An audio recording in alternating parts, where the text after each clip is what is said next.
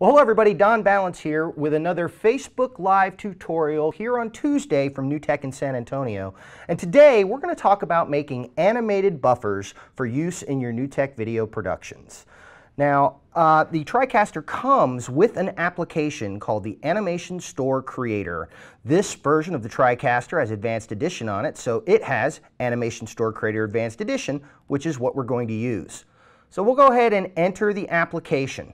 And this application allows you to create transitional effects, the Animation Store transition effects, or animated buffers. So right up here in the top you have a pull down that allows you to choose what type of effect you're going to be making, and we're going to choose animated buffer. And now we're ready to go ahead and bring in the content that we're going to use. Now, Animation Store Creator isn't the place where I create the content. It's the place where I take that content and I transform it into a file format that the TriCaster can use in its live production. So the content that we're going to be bringing in was actually made in After Effects and or a 3D package like Lightwave. So let's go ahead and take a look at a couple of different types of anim buffers. The first one, I'm just going to say I want to select the file, and I'm going to go out and find my content here. We'll go ahead and we'll click on the very first frame of the sequence and load it. 300 frames are... Now, it's telling me that anything over 300 frames is going to be greater and very large and can quickly take up your system memory. So it's basically giving me the option to use a less amount of frames, but again, between 300 and 500 is where you want to be. We'll go ahead and say load. It's going to go ahead and load these 500 frames for us. Now, depending upon how long your image sequence is, it may take a while to load, so please be patient. So once we have the image sequence loaded, we can actually scrub through it using our little time bar down here. And this is just kind of a background animation that we'll use to put other things over the top of in our production. And I've got a few variables here. This came in. We're going to render this out at 29.9 frames per second, but you can change the frame rate for things like PAL and other frame rates that you might want to use. We're going to keep 29.97. This is not interlaced content. If it was, I can turn this on. And you would actually see in the preview if it was interlaced and it wasn't going to render properly. You would see the fields, and just by turning that button on, it cleans it up right in the preview, so you know it's correct. Now, there are three different modes that you can create an anim buffer in. The single mode is going to run the anim buffer one time and stop and hold on that last frame. Now, the loop mode is going to, of course, loop it, so you want to make sure it's a looping animation in here. Otherwise, there's going to be a part where it resets and starts again. So this is a looped animation sequence that we have in here, so it will loop seamlessly for us.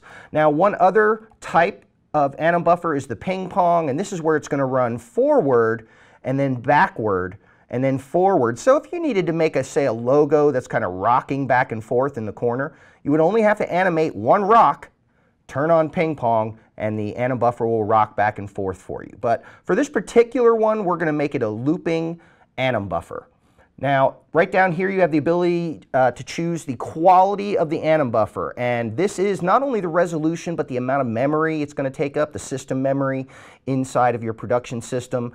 So most of the time I render mine at high. Even if I'm working at 1080, I still go ahead and render them at high. You can render them at ultra and try yourself, and then you can decide whether the visual difference is worth the amount of RAM or the amount of system memory that's going to take up in your production. So I'm going to set this to high, and then I can also choose an icon to use as the effect. So I can go ahead and pick an icon that I like and click on that button. It'll go ahead and choose that, and that will be the icon that represents this anim buffer once we get it into our production system. Now, to get this out to our TriCaster, we're going to say export to this TriCaster. And as soon as I do that, it's asking me to save the project. Now, this is not saving or rendering the anim buffer. This is the project inside of Animation Store Creator, so it could be reloaded and modified if we should so desire. So I'll just go ahead and call this background.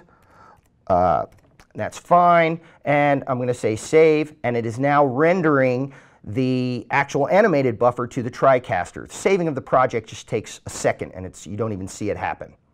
Now this animation buffer has been exported out to the TriCaster that we're actually running Animation Store Creator on, and it's ready for use out there. Another option would be to create an installer, and you could create an installer, put it on, say, a thumb drive or a movable drive, and then take it around to any number of TriCasters and install that animated buffer on those TriCasters as well. Now this is an animated buffer that is full screen, so there's no transparency, but of course animated buffers can also be made with transparency, and let's take a look at how we would do that. I'm going to come up to the file pull down here and just say new and start over again, and we're going to say we want to make an animated buffer, and we're going to go find our image files that we're going to use. And this time I'm going to use an animated sequence that has alpha channel built into it. So again, I don't have to change or denote this in any way. I just select the first file, and this is a PNG file. It does have alpha channel built into it. And I go ahead and it's telling me again, it's telling me that it's over 300 frames, so it's going to be big. That's okay. And I go ahead and start it off, and it creates the animated, or it loads the sequence for me to create the buffer with. Now I have a scrub bar down here. Again, this is just a logo with an animated glint traveling across it, and again, this is made to be loopable so that you'll have a nice clean transition when this loops over and over again. So I would want to set this up as a loop. I would also want to go ahead and set its icon so it's represented properly, and I will render this out at high as well, and this is ready to go. So we're going to go ahead and export this to this TriCaster. Again, it's going to ask me to save it. I'll save it as logo 24, and that will be exported to the TriCaster for use.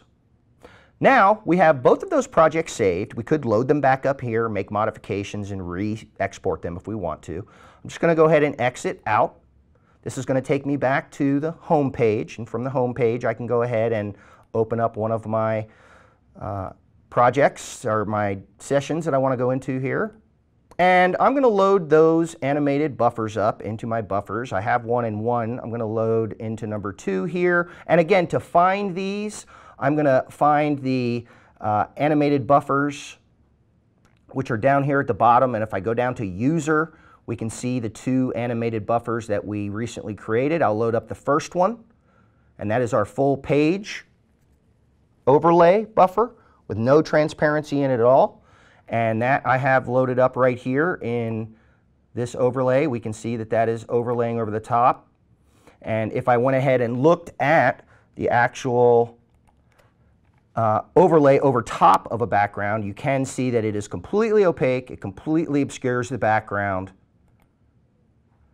And that was what we intended with that animated buffer. Now with this other one, we're going to load it up, and that is represented right here. And when I bring this forward, you can see that this has alpha channel built into it.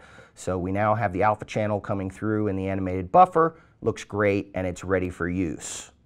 So as you can see, the included application, Animation Store Creator, makes it pretty simple to create animated buffers for use in your TriCaster and NewTek live video productions.